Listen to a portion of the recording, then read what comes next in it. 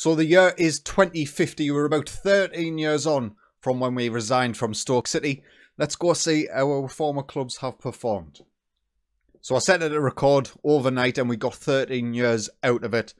Let's go see the first season since we left. So of course the 2036-2037 season was the season we were in the Premier League with Stoke City and coming in second place. Leeds in fourth, Huddersfield in 7th, Barnsley in 8th, Birmingham City in 9th place, Nottingham Forest in 14th, Crystal Palace and West Brom in 16th and 17th respectively. In the 37-38 season, Barnsley and Birmingham both got Champions League football. That's absolutely fantastic. Huddersfield came in 7th, getting Europa Conference League. Stoke City came in 10th, not a bad second season after they'll have had Champions League football this season as well. Crystal Palace, Nottingham Forest and West Brom following them in 11th, 12th and 13th. Leeds dropping out the Champions League places, coming in 15th. Is a little bit disappointing by them, but none of our former sides got relegated here. All still in the league after the first season since. Let's have a look at the second season. So Stoke narrowly missing out on Champions League football. None of our former sides getting it. Huddersfield in 8th, Barnsley in 9th, Leeds in 10th, Birmingham in 11th, Forest in 12th, West Brom in 13th, Crystal Palace, well, not narrowly, but finishing in 17th, 7 points clear from the relegation zone. All of our former sides still in the Premier League. Next one, Stoke again narrowly missing out on Champions League football. Forest in 6th, Leeds in 7th, Birmingham in 8th, Huddersfield, West Brom, Barnsley in 11th, 12th and 13th. Crystal Palace again narrowly avoiding the drop this time by 5 points. But once again, we all still remain in the Premier League. Come on, boys. Stay in the Prem. Still no relegations. Nottingham Forest in 15th, Crystal Palace in 14th, Huddersfield in 12th, West Brom in 11th, Barnsley in 8th, Stoke City in 7th, Birmingham and Leeds in 6th and 5th. Again, no Champions League football, but all of our sides are remaining pretty competitive in the Premier League. Crystal Palace, if there is to be a relegation, it seems like it might be them. They've had a couple of near misses and once again finishing pretty far down in the league table. Let's move on to the next season. Once again, Palace finishing 16th, the bottom of our formerly managed clubs. West Brom, Forest, Leeds, Huddersfield, Barnsley, Stoke getting Champions League football. That's what we like to see. Yeah, another decent season by our boys and still all remain in the Premier League. I'm going to take credit for it. It's all about setting up them with good players, sellable assets, and Crystal Palace get relegated in the next following season. I mean, how many years had it been since we managed them? Probably about 10 years since we managed Crystal Palace, and they did get relegated in the 2042-2043 season. Our first former side to do so since Barnsley and Leeds when we were still active on the save. Huddersfield came in 14th, Nottingham Forest in 13th, West Brom in 12th, Stoke City in 9th, Barnsley in 7th, Birmingham and Leeds in 5th and 6th.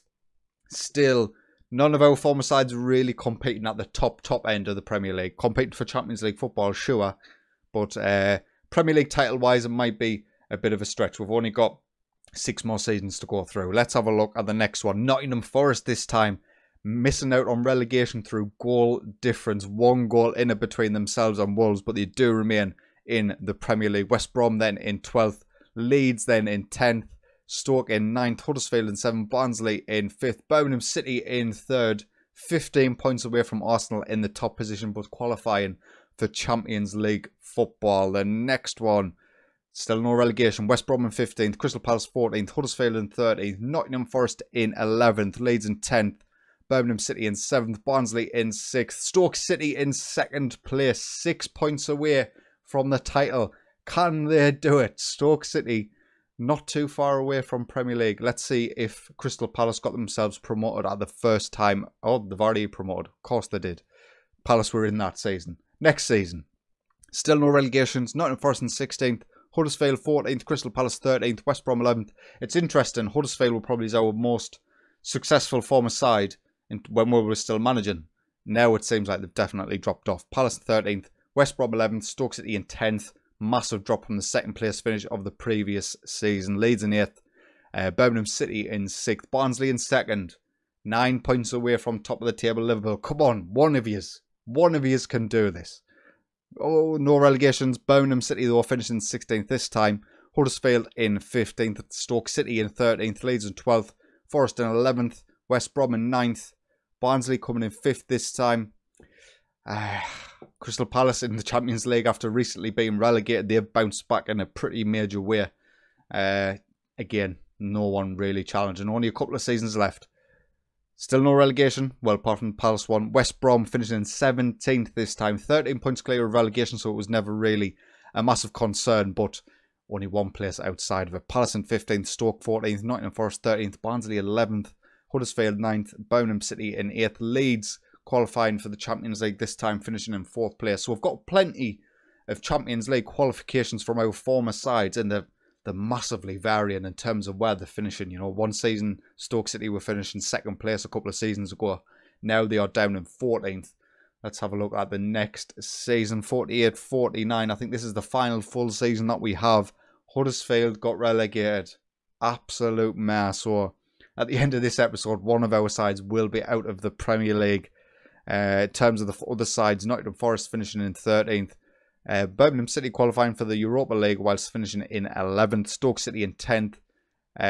Crystal Palace in 10th, sorry. Stoke City in 9th. West Brom in 8th. Barnsley in 7th. Leeds United in 6th. And none of them really challenged for a Premier League title. Stoke City coming the closest, 6 points away.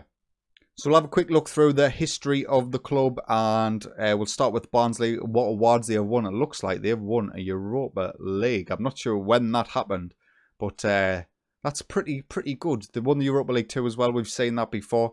FA Cup they've won once. Yeah, the Carabao Cup they've won twice. Decent. As you can see here, they won the Europa League in 2043. Also coming in runners-up last season, it looks like 2048. Runners-up in the European Super Cup, English FA Cup 2045, 2038 and 2048. So as runners-up. So they've been pretty successful in the FA Cup in terms of getting to the advanced stage. That's pretty much it. Let's move on to Birmingham. So the Premier League, they've come in 3rd in 2038 and 2044, apart from our season with them in 2024. Europa League winners in 2045, so we've got some European glory from them as well. FA Cup winners last season in 2049, runners-up in 2043. Carabao Cup winners in 2041. Not too shabby from Birmingham. We will take a look at Huddersfield next. They are in the Championship, of course, at the time of recording, 28th of Feb, halfway through the season. It looks like they're pretty much going to get promoted. 8 games left, 8 points clear from 3rd place Wolves, so they all should be back in the Premier League before long. Let's take a look, see what they have done in terms of competitions.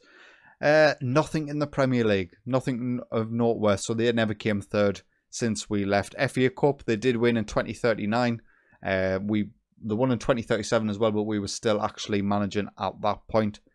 2039, winner of Europa League 2, the Europa Conference League, and runner-up in the League Cup in 2043. Leeds United next. Nothing in the Premier League, so no top 3 finish for them. In terms of anything else, they won the Europa League as well in 2042. All of our former sides seem to have performed pretty well in Europe, at least the Europa League. 2042 European Super Cup runners-up. Runner-up in the FA Cup in 2049. That's pretty much it, Leeds. I mean, happy to get the Europa League win, but I thought I would have expected more from Leeds with the size of their fan base and just the sort of potential Leeds as a club has. Who was after Leeds? Was it Forest? Might have been Forest. We'll have a look anyway. Nothing in the Premier League, nothing European Super Cup, and nothing in the FA. Oh, Nottingham Forest. Runners-up in the Europa Conference League. Winners of the League Cup in 2045. But Nottingham Forest may be one of the least well-performing clubs so far in terms of honours. Next one, I believe, is Crystal Palace. Anything interesting here? Obviously won the Sky Bet Championship. That was when they've just been relegated, so that wasn't us. We were 2032, weren't we? Of course we were. Anything else, Crystal Palace? I don't think there is. There's nothing I'm saying here in terms of honours. So Crystal Palace obviously hasn't had as long since we left, since of the likes of Huddersfield and Birmingham City, to actually compete for honours, but that's disappointing. West Brom, I believe, are next. Anything interesting from them? Obviously, runners-up in 2035. Was that us? I think it was us. 2035 was when we came in 2nd place with West Brom. But doesn't really look like there's much else. I mean, they won the Under-18s Premier Division Cup in 2040. That's decent. Now, we know Stoke have had a couple of 2nd place finishes in the Premier League. Obviously, ourselves in 2037. But then again, in 2045, where they came as close as anybody has to winning the Premier League of our former sides. 2040, the Europa League win rather than Europa League 2, which of course we won in 2037. They won the FA Cup in 2039. Stoke have had a pretty good go of it. Obviously, we won their League Cup in 2036. They won the Community Shield in 2039. I mean, doesn't mean nothing. But we've got a good haul from our former sides in terms of what they've been able to do in the past and stuff. And just to round out this video, I do actually want to look at Stoke City in terms of the transfers. I want to see what they actually did once we left. Was there any massive sales, or was it all just pretty much standard? So this was the first summer transfer window since we left the club. Obviously, Rui Rea left that time, Trifinovic, but no massive sales as of yet. We'll move on to the next season.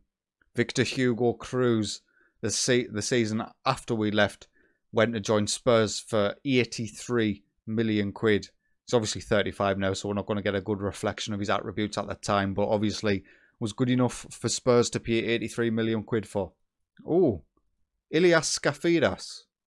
He was the Greek striker we signed to replace Stamenkovic in the January transfer window of our season. And I mean, he had high potential, but obviously we had Frankie Grand, we had Annabel Zarate and Luis de Cordova at the time.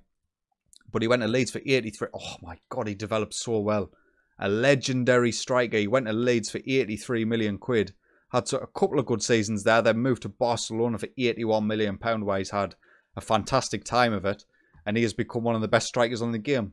I mean, we signed him for what, 8.25 million quid. We only give him one substitute appearance off the bench. But then after we left the London to Celta Vigo, he had a full season with Stoke. And then they made a huge profit on him. That's a surprise. Going further forward than the very next season, Luis de Cordova ended up joining Chelsea for £56 million. I mean, he's 33 years old now. He actually ended up announcing for Jamaica. I'm surprised he never, ever really got any English caps. But it looks like once I'd left, he basically fell out of favour at Stoke. And then 56 million quid from Chelsea's crazy, considering he wasn't getting game time at Stoke. And then he didn't get game time at Chelsea, really, over the course of his time there. That's a little bit sad to see. Having another quick look through the rest of the season, it doesn't look like any of our former players really got sold for that much more money after this point. It's all basically players they brought in themselves. So yeah, definitely interesting to look forward to see how the AI take what we've managed to be able to complete with these clubs and then see how far they can take it. Unfortunately, none of them have been able to take it the next level of winning the Premier League, but some of them got close. Barnsley finished second, Stoke City finished second, and the likes of Leeds and stuff are always at least in the top half of the conversation, talking about European football and stuff. And the rest of them are yo-yoing about, as you would expect from yo-yo clubs. But anyway, boys, if you have enjoyed this look forward, please consider leaving a like, and if you are enjoying my content, get yourself subscribed. But until next time, take it easy.